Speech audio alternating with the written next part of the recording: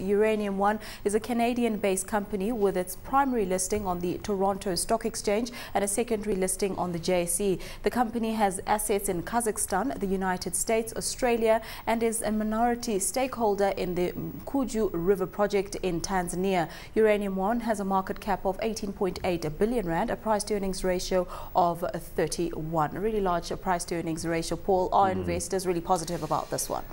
Look, uranium, we'll talk in a minute about the global demand for uranium, which is, mostly from nuclear power stations, obviously, as a fuel. That has been quite soft recently. This company, though, was brought to prominence a couple of years back by Neil Froneman, who's one of South Africa's most, enigmatic and colorful mining cowboys. The company fell on hard times because they'd promised a lot.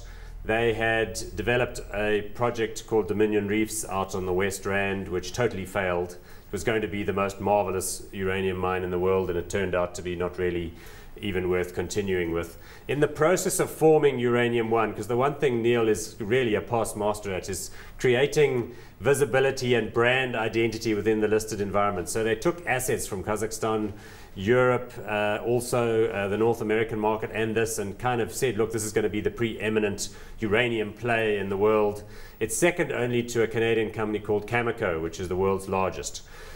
It does, though, have quite good assets, and I guess the issue of whether it's attractive at these levels has to do with your view on whether the demand side is going to remain firm. What do you make of the demand side? Will it remain firm? Are we going to be seeing a bit of a turnaround when it comes to uranium?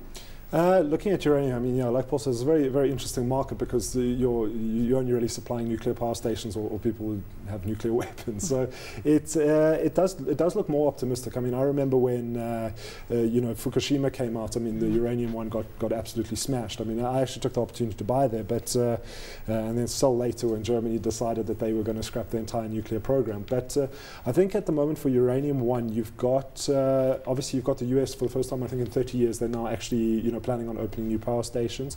You've also got a huge amount of demand coming from China and India. India, I think, want to fast track about 60 new nuclear power stations. If you look at the actual numbers, I mean, they produce uranium. It's about $16 a pound, and they're selling it at about 50. So it really is a volume story. Is the volume going to be there, or isn't it?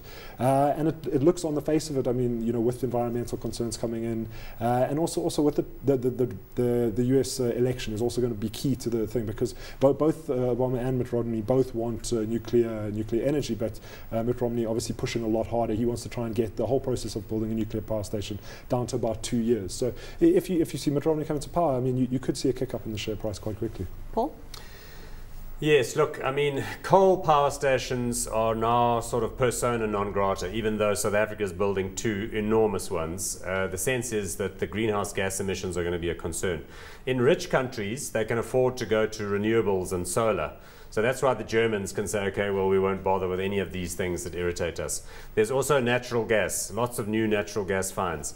But the French are big in nuclear power now. The Japanese, well, I don't know. They kind of said they were going to stop after Fukushima, but they can't just stop.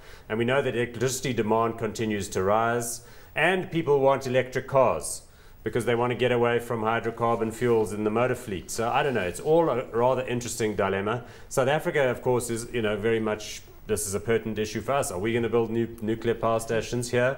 Or do we feel like having very expensive electricity and, making it from solar panels or solar concentrators? So hot or not on Uranium One, Paul? I think it's possible that there could be a long-term value story here. So hot. Well, I'm going to go with not hot now, but I'm open to being convinced later in the conversation. All right, Gary, hot or not? I'm going to go with speculatively hot on this one. Yeah, I think you might, like I say, the US election might get a little kick up on share price, but from what analysts are putting out, longer term for demand for uranium should be increasing.